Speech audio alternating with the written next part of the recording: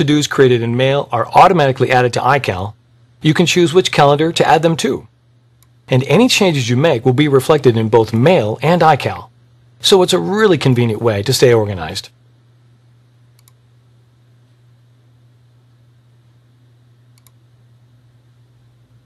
Mail also lets you send out emails with stunning templates that will impress your friends and family, no matter what the occasion.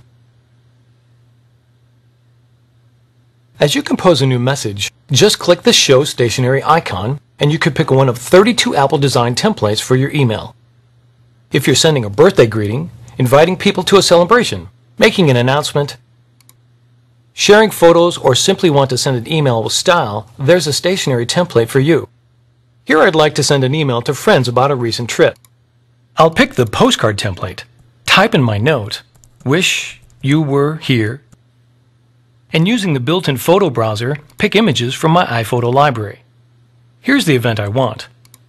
I just drag them into place. Then I can easily switch the placement of the photos, resize, or reposition. Mail is even smarter in Leopard with a new feature called Data Detectors. Here's an email from someone that I recently met. At the end of the email, the signature includes the person's full contact information. Instead of copying and pasting each item into the address book, all I have to do is hover the mouse over the contact info. Notice how Data Detectors places an outline around all of the data that was found. And with a click on the arrow, a menu appears allowing me to create or add to an existing contact. With a click, Brandon is now a contact in my address book. Here's another email inviting me to a dinner. In this case, Data Detectors gives me the option to create a new iCal event. Data Detectors are really smart though. This invitation says this Tuesday, and it recognizes that this Tuesday is an actual date. That's the new Mail.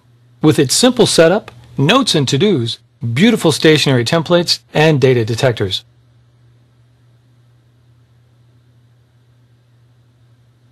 The new iChat in Leopard includes some very exciting new ways to communicate.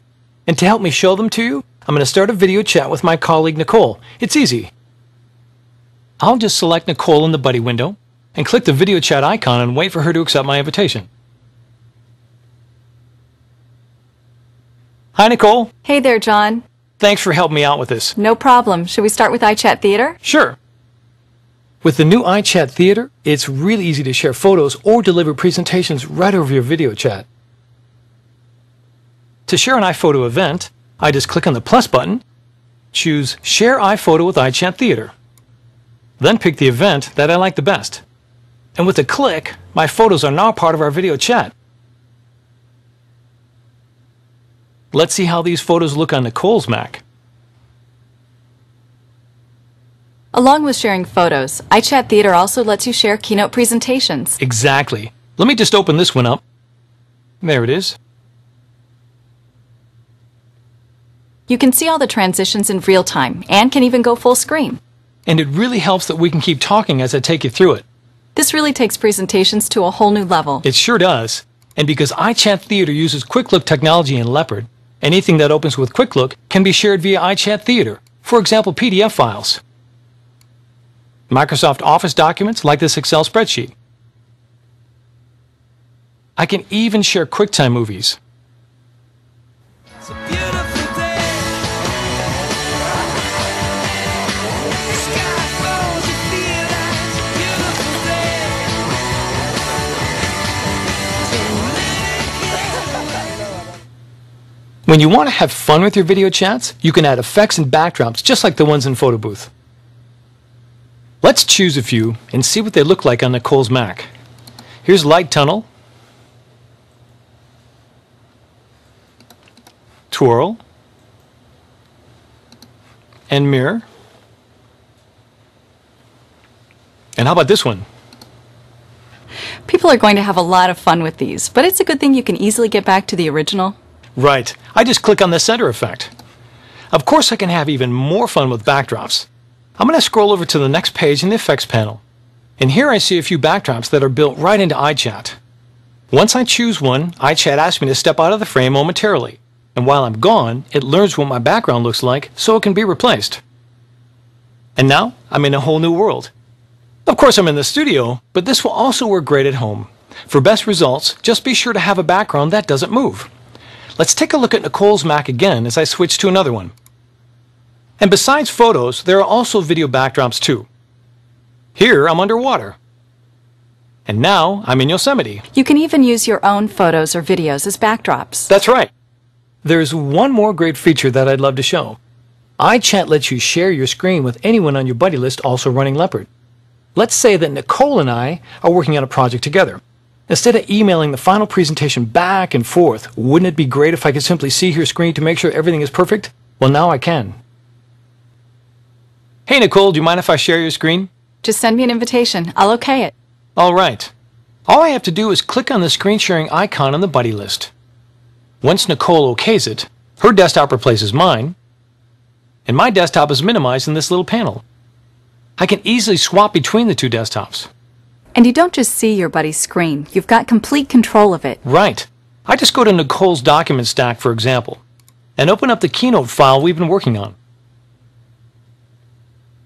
I can browse through a few slides, and I can even make an edit and save the changes.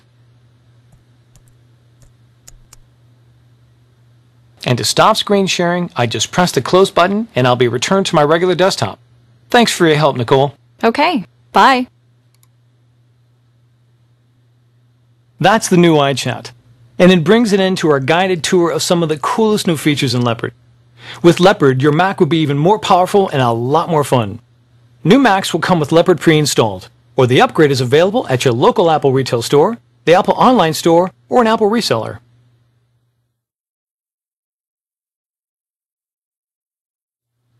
One of the best things about Leopard is that you can upgrade your existing Mac simply and quickly.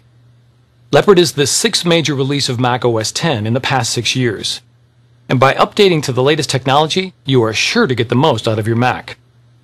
Upgrading a Mac with the new operating system is simple because Mac OS X was designed to be easily upgradable from the start. The operating system, your applications, and all of your stuff are kept completely separate on your hard drive so that when the operating system is upgraded, Mac OS X knows exactly what to replace and what to keep. Leopard is designed to work on Macs that were made in the last several years, and to see the detailed system requirements, you can go to apple.com/macOS10. So let's take a quick look at how easy the upgrade is. Here's an iMac that's running Tiger. To start the upgrade, all you need to do is pop in the Leopard upgrade DVD like this. After a couple of seconds, the DVD will open, and all you need to do is double-click the Install Mac OS X program to get the upgrade going. Just press Restart, type in your username and password, then click OK. And your Mac will reboot directly into the Leopard installer. All it takes to complete the installation of Leopard is to click through a couple of simple options. I'll choose English as my preferred language. Next, read and agree to the software license, and then select the hard drive that you want to install it on. It usually takes about an hour or two for the upgrade to complete, so why not get a cup of coffee or even go for a walk? And when you come back, your Mac will be running Leopard, and all of your music and photo libraries will be just where you left them. Your email accounts and bookmarks will be ready to use too. So you can start using Leopard and all of its great new features right away. So that's about it. To learn more, go to apple.com. Thanks.